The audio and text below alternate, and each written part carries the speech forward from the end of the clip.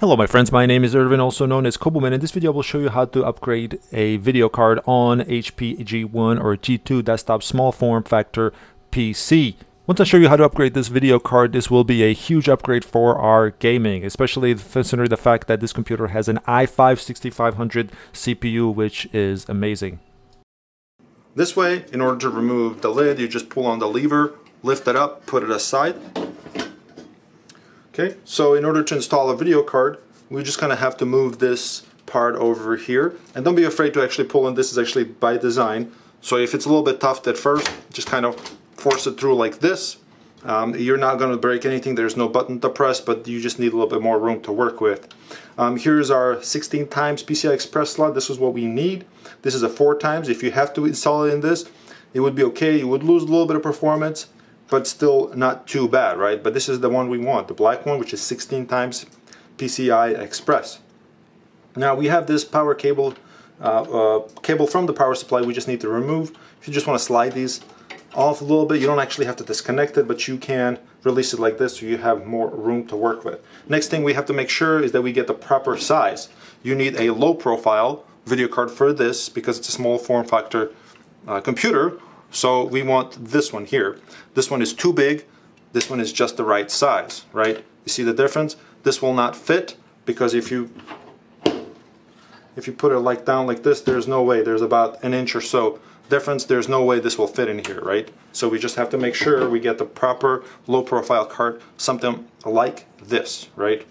So the next thing we need to do is actually pop this spacer or separator here, and then we're going to pull one of these, preferably this last one here, depending on the shape of your card, but it will be most likely this here part of it, right? So this is just kind of a back plate, and then we're just going to put our video card in here like so. Now let me I actually, for this one, because my video card has actually a little extra here, I'm going to have to unplug my front USB panel connector. So these are basically the front USB connectors, right? So I'm just going to remove this for now, and we can replace this back later. All right, just going to remove this now. Also, make sure your video card does not require an extra power connector. This one has a 6-pin power connector. So your video card, you know, just make sure it's not like one of these that have. But if you do, it's not a problem. You can still use it. You just have to make sure you have an adapter that goes with it. The ones that I will recommend in the description box below will not require this, so you don't have to worry about this at all, right? We just have to make sure that it fits properly, right? Now that we know, we just have to make sure that we align this with our PCI Express slot, which is like that there.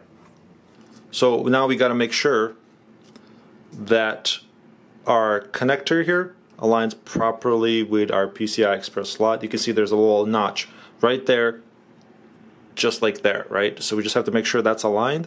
Lastly, real quick, a lot of times there's a little notch in there here that basically helps to keep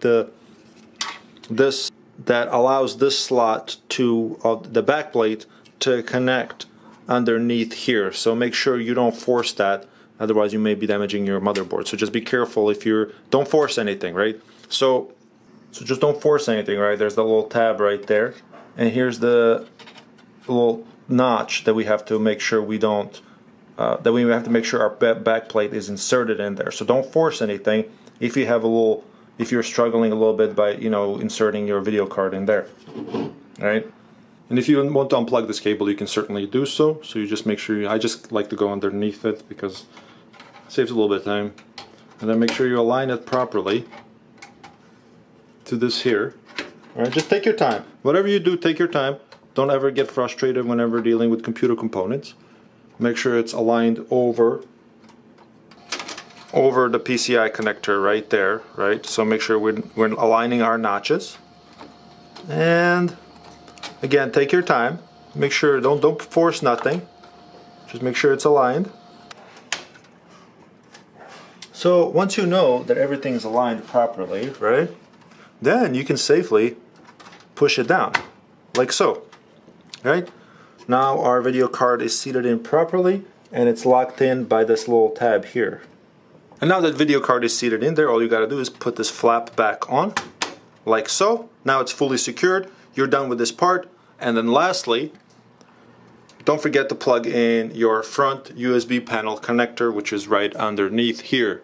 Lastly, a type of video card I actually suggest for this type of computer will be in the description box below as well, which I recommend is NVIDIA 1050 GTX. There you have it, guys. If you'd like to see more of this video, or specifically for this computer on how to install everything else, there will be a link in the description box below. Also, there will be thumbnail links at the end of this very video. Thank you so much for watching. Share, like with friends, this and that, and I'll see you next time. I wish you best of luck, my friends. Bye-bye.